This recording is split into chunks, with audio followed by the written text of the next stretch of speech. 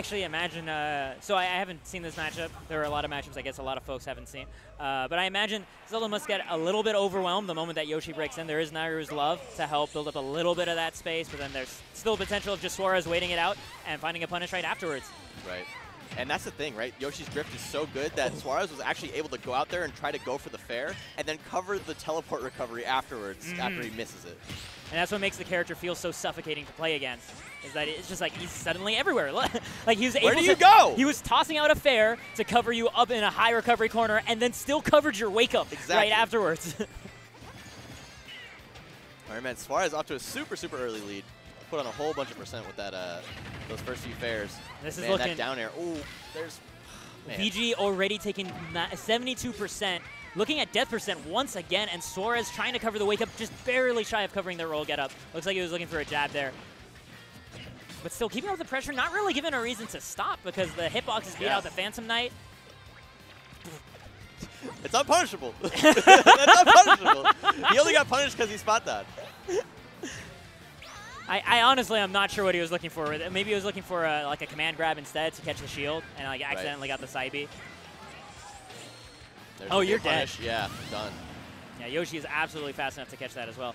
Looks like VG's kind of like a little bit at his wit's end in terms of like, what do I do when the pressure's on? I'm trying to do some like crazy wildcard things, but he's so fast he can still catch him. Yeah, man, Suarez is just keeping the pace. Oh, there's going to be a lightning kick, and that's going to be it. There you go. VG putting himself on the board. Speaking of truncating combos. Yeah, but right there he immediately like put himself at disadvantage. And so some people are like so threatened by the thought of your opponent having invincibility that they just run to the ledge. And you gotta like use your movement, like you know, make them chase after you, and then potentially put themselves in an overextended position where they're no longer invincible and you can punish it even. Yeah, like you say, it speaks to a lack of confidence in your movement ability, in your play. Where just like, I want the safety blanket of the ledge invincibility. Oh, there you go. Forward air, just way off the edge. Like, looking for that safety blanket of invincibility for like the ledge. Just like, I know for sure he can't hit me immediately, but like, you're putting yourself. Invincible. I need to be invincible. Yeah, but by doing that, you're putting yourself in the same position that you lost your earlier 2 stocks were from like the ledge area. So like, you're already putting yourself in a terrible spot right afterwards. But Suarez just looked kind of unstoppable there. Yeah, like, he was smothering him. I don't have quite a grasp on what VG could do to immediately shake off the pressure that was all over him. We saw the attempt to, we saw some Nairu's Loves come out. We saw some attempts to up B out of the situation. And Yoshi was just able to outweight and like still throw out moves to cover those later options just out of speed. I think that VG never really mixed up his timing, right? Like when he was getting off of ledge, he was the same general time that he was going to get off the ledge. When Suarez would go out with the fair attempts, like he would always up B in the same general situation. So Suarez was just able to consistently cover everything because he knows around the same time that he's going to come up. Here we go. I think these Pharaoh's wins on stage just aren't working for VG. Like he's been trying them, but every time Suarez is fast enough to react and chase it down and get something. Yeah, Yoshi's just too fast for that, man. Other characters, definitely going to work, but Yoshi's not one of them. Drag down into the forward smash. That is not true, but VG must have pressed a button or something. Oh. Keeps applying the pressure. And almost shoves VG off stage. Yeah. That could have been really serious. We've seen those forward airs line up a lot. Kind of looking for these highlight reel combos, really looking to put the mix-ups into play and do some interesting stuff that we haven't seen before even. And already caught off stage. The reversal. VG. Yeah, Suarez overextending a little bit too much and then getting caught on the back foot. He like started going out and then he recognized, oh, I can't go out right now. Yeah, like I'm not going to catch him. Suarez is still just tossing out eggs. Now looking for the forward air. We see that weight this time too. It's like, is he going to Pharaoh's win immediately? Suarez doesn't quite find it, but look, I think he's just waiting for a flinch from VG.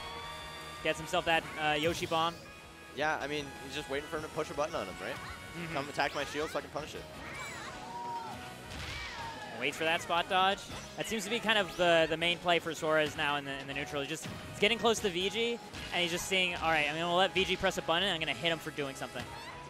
Ooh. There we go. Beautiful follow-up after the egg, and Suarez takes it commandingly over VG. Yeah, you can't let Yoshi's get that egg in that situation. You got to start drifting back a little bit. You just got to accept the fact, hey, I'm a disadvantage. I got to go to the ledge. Yeah, I got to dip out of here. If I try to land on stage right now, it's going to be too unsafe, especially against a character like Yoshi who can cover so many options, like how we saw him drifting back and forth, covering all that. So, you know, VG just kind of needs to drift to the ledge there. It's like he held in. It's it's so much easier to say than do in the stress of a tournament set, but like being willing to exist in what feels like a very crappy situation and like opting in for like, I'm going to make this feel even worse for a little bit longer. Like it's hard to do, but you have to be willing to do that. And sometimes that looks like doing like roll get up from the ledge, right?